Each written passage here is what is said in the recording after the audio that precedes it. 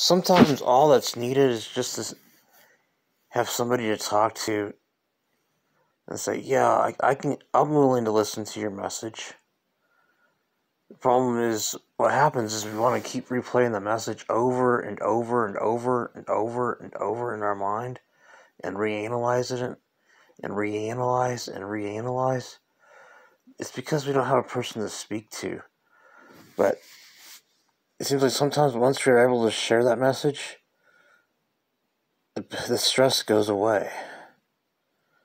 It's just the load is lifted, which is pretty cool.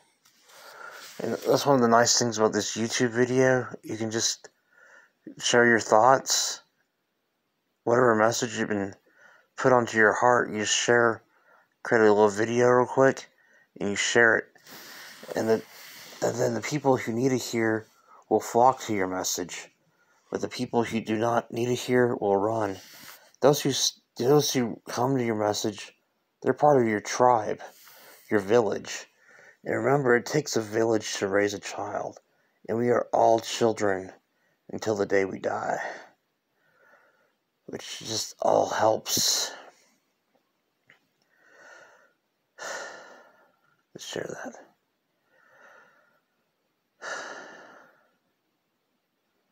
Remember, the memories that you have of a person, they're from Christ. He's the one who allowed you to cross paths with a person. Even though he takes them away, he can bring somebody new back. Or he can reunite the flame. Take it. Thank you for the journey, Lord.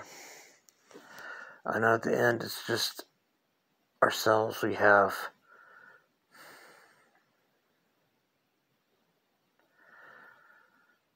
Thank you for giving us a way that we can share the message and find out who is in our village.